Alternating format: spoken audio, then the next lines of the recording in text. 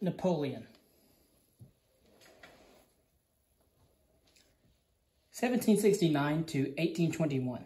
French society was in tatters after the Reign of Terror. Bandits roamed the land, royalists plotted to restore the monarchy, Britain, Austria, and Prussia joined forces against the faltering French Republic, hoping to snuff out the revolution there before it spread to other countries. Defending France in this crisis was Napoleon Bonaparte, a brilliant young commander intent on restoring his nation to glory and dominating Europe. Born in 1769 on the island of Corsica, which became part of France that same year, Napoleon graduated from the French Military Academy in Paris and rose to prominence during the Revolution, achieving the rank of Brigadier General at the age of 24. In 1795, he put down a rebellion by royalists in Paris and went on to lead French forces to victory over Austria, which ceded Belgium to France in 1797. A year later, Napoleon invaded Egypt and threatened British control of India. Superior on land but outclassed by sea, by the British at sea, he was forced to withdraw from Egypt but returned to France a hero. At this time, Britain was the greatest naval power. In 1799, Napoleon and fellow conspirators overthrew the Directory that ruled France and established a government led by 3 consuls. He was named first consul and assumed near dictatorial powers. In 1804, he became emperor with the consent of the French people, who approved him as their monarch by a vote of 3,572,329 to 2,569. Napoleon did not entirely abandon the principles of the French Revolution. His Napoleonic Code, issued in 1804, promised all male citizens equality before the law. He instituted public education and reformed the tax system. He put numbers on houses alongside roads. He dispensed with other democratic ideals fostering during the Revolution, including freedom of expression and representative government. He muzzled the press, jailed political opponents, handpicked the legislature, and offered no apologies for restoring the monarchy. He, quote, "I found the crown of France on the ground, and I picked it up with my sword." Napoleon helped the economy. Napoleon capitalized on his popularity in France by recruiting a huge citizen army. By 1805, he was once again at war with a formidable alliance of rival powers, including Britain, Austria, and Russia. In October, his fleet was torn apart by the British Royal Navy in the Battle of Trafalgar in the coast of Spain. 2 months later, however, Napoleon reaffirmed his supremacy on land by crushing the combined armies of Austria and Russia in the Battle of Austerlitz. In years to come, he defeated Prussia and invaded Spain. By 1810, he controlled most of Western Europe, including all of Italy and much of Germany. Ultimately, Napoleon was a victim of his own success and arrogance. When he seized Spain and installed his brother on the throne, he ignited a fiery uprising there. Rebels in Spain and neighboring Portugal received support from Britain, Napoleon's chief opponent, and bedeviled French troops. Napoleon antagonized other European nations by prohibiting them from trading with Britain. When Tsar Alexander I of Russia defied the ban, Napoleon invaded that country in 1812 and exposed his army of some 600,000 men to the most dangerous enemy it had ever faced, the brutal Russian winter. His forces occupied Moscow, but the Russians burned the city and left. With winter approaching, the French began a long and disastrous retreat. 500,000 men were lost, some to the Russian army, others to starvation or exposure. Following that debacle, forces that allied against Napoleon seized Paris in 1814 and exiled him to Elba off the coast of Italy. The boundaries of France returned to those of 1792. In 1815, Napoleon escaped, rallied his troops in France, and set out to regain lost territory. Britain and Prussia combined forces to oppose him. Britain's Duke of Wellington defeated Napoleon at Waterloo. He was placed under house arrest on the island of St. Helena off the coast of Africa, where he died in 1821. Although the empire he forged crumbled, Napoleon transformed Europe, partly in response to his success in exploiting French nationalism. Germans and other European ethnic groups began aspiring to nationhood and ultimately achieved it, altering the balance of power in the region and in the world as a whole.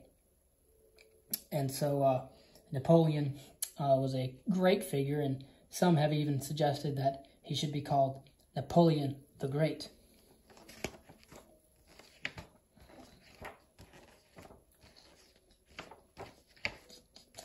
Latin American independence, 1800 to 1830. Struggles for independence swept Latin America after 1800, triggered by the decline of Spanish power. Spain had reached the height of its wealth and influence in the 16th century. Since then, the Spanish-American Empire had become less rewarding. Colonizing North American provinces such as Florida and New Mexico had been a drain on the royal treasury. By 1800, Spain's position in Europe had deteriorated. King Charles IV was virtually a pawn of Napoleon. In 1808, when Charles faced a palace coup and was forced to abdicate in favor of his son Ferdinand VII, Napoleon stepped in and put his brother Joseph Bonaparte on the throne. Spaniards rebelled and joined neighboring Portugal in a guerrilla war against Napoleon that lasted until he abdicated as Emperor of France in 1814. The collapse of the Spanish monarchy in 1808 opened the floodgates of rebellion in Latin America. After Napoleon's downfall, Ferdinand VII regained the throne, but he was an arch-conservative who faced strong opposition from those favoring constitutional government. During his troubled reign, one Latin American country after another broke away until only Cuba and Puerto Rico remained under Spanish control. Latin Americans had various reasons for seeking independence. Like the American colonists, they resented taxes and trade restrictions placed on them by others. Some wanted freedom and constitutional rights. Others simply wanted to be rid of European overseers. Independence struggles were complicated by disputes between liberals who hoped to forge a democratic society and conservatives who wanted to oust peninsulares, the ruling class from Spain, but preserve a system that kept power and privileges in the hands of an elite minority. Political disputes aggravated racial and social tensions between privileged Creoles, Latin Americans of pure Spanish ancestry, and those of Indian or African ancestry. The independence movement in South America was dominated by two remarkable freedom fighters, Simón Bolívar, hailed as El Libertador, the Liberator, and José de San Martin. Bolívar's campaign began in his native Venezuela and spread south, while San Martin launched his revolution in Argentina and moved north. Ultimately, their paths converged in Peru. So you have Bolívar in Venezuela, San Martin in Argentina, and they met in Peru. Born to wealth and privilege, Bolívar studied in Europe and was influenced by philosophers such as Rousseau, whose writings inspired Republicans in France and elsewhere to rebel against royalty. After returning to Venezuela, Bolívar helped to overthrow the Spanish governor there in 1810, and then went on to defeat royalist forces and take control in 1813. His goal, however, was to establish a constitutional government, which a legislature consisting of two bodies, one elected by the people and the other with hereditary membership, and a president who would rule for life. Something like a constitutional monarchy was necessary, he believed, to maintain order in a region that had long been ruled autocratically and had no experience with democracy. He hoped to unite emerging states like Venezuela and Colombia as part of a larger nation and keep the region from splitting into many small countries ill-equipped to compete with greater powers. To put these ideas into practice, Bolívar first crushed opposition from Spanish royalists in the area. There's a long debate on whether or not Bolívar was a liberator or a dictator. But in any case, in 1819, he proclaimed the Republic of Gran Colombia, embracing present-day Colombia, Panama, and Venezuela. 3 years later, Ecuador joined the Republic. Bolívar served as president of this expanding nation, which won recognition from the United States. His ultimate goal was, however, was the control of Peru, where San Martin was engaged in a prolonged struggle with royalists. In July 1822, Bolívar and San Martin met in Ecuador to decide the future of the revolutionary movement in South America. Born in Argentina, San Martin had grown up in Spain, where he distinguished himself as an army officer.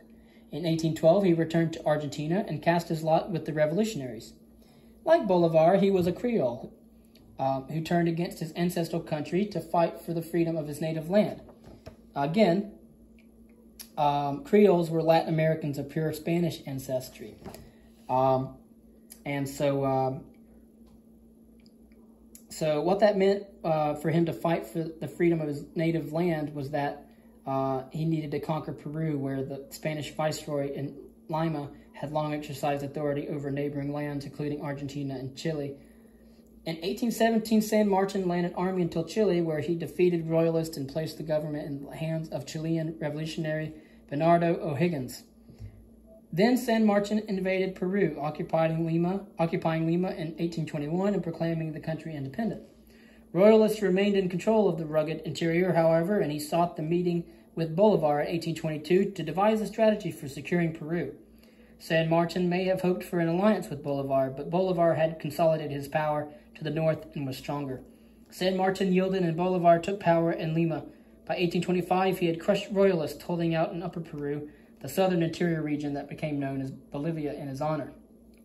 At the height of his power, Bolivar grew more authoritarian and posed efforts to limit his powers constitutionally. He became the target of revolutionaries in Venezuela who wanted to secede from Gran Colombia and form a genuine republic. In 1828, he barely escaped assassination and abdicated a year later. Several nations emerged from the realm he liberated and ultimately lost. So I guess you could say that he began a liberator and then eventually became a dictator.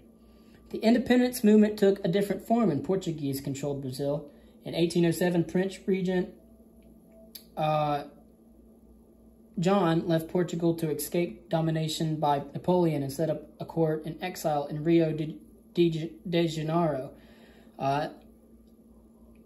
John brought with him half the money in the nation's treasury and some 15,000 followers. Rio was transformed into a bustling capital with a population of nearly 100,000. In 1815, Brazil became a kingdom, but pressure was building on John to return to Portugal now that Napoleon was no longer a threat. In 1821, he did so at the insistence of Portugal's new constitutional government, leaving his son Pedro behind as regent. The government in Lisbon decided to reclaim control of Brazil, prompting a rebellion among Brazilians who were loyal to the prince but resisted being ruled from abroad. He embraced the rebellion and declared Brazil independent in 1822. Some Portuguese troops there resisted independence, but they were defeated by Brazilian forces commanded by a British admiral, Lord Cochrane. The British had aided the Portuguese court in exile at Rio both to frustrate Napoleon in Europe and to promote their own interests. Now they were Brazil's chief trading partner. Support from Britain and the presence of an acknowledged leader in Pedro, elevated to the position of emperor, enabled Brazil to endure while Bolivar's Gran Colombia was breaking apart. Brazil emerged as the largest nation in South America. In 1810, an impassioned Catholic priest named Miguel Hidalgo y Castilla ignited an uprising by poor Mexicans, many of them Indians or people of mixed ancestry, against the Spanish ruling class. In addition to independence, Hidalgo y Castilla sought an end to slavery and the exploitation of native peoples. His followers attacked Spanish officials and landowners, destroying their homes and leaving many people dead. Some wealthy Creoles were targeted as well, and Mexicans of Spanish ancestry who had originally supported Hidalgo, himself a Creole, turned against him because they feared for their lives and property. In 1811, Spanish forces defeated Hidalgo and executed him. Another priest loyal to the cause, Jose Maria Morelos y Pavon, carried on the fight until he too was captured and executed in 1815. Fighting continued sporadically until 1820, when King Ferdinand VII of Spain was forced to accept the constitution that limited his powers and the privileges of the wealthy elite within what remained of the Spanish Empire. Some Creoles in Mexico then decided to back independence in the hope of controlling events there and protecting their place in society. Among those who shifted side was the Mexican officer Agustin de Iturbide, who was ordered to crush the rebel leader Vicente Guerrero and instead joined forces with him against the Royalists. In 1821, Iturbide took control of Mexico City and proclaimed independence. Iturbide antagonized those who hoped for a new order in Mexico by declaring himself emperor in 1822. Banished in an uprising the following year, he tried to return to power and was seized and executed. In 1824, a constitutional government took shape, and Guadalupe Victoria, a hero of the revolution, was elected the first president of the Republic of Mexico. Guadalupe Victoria. Power struggles continued for several years after 1824.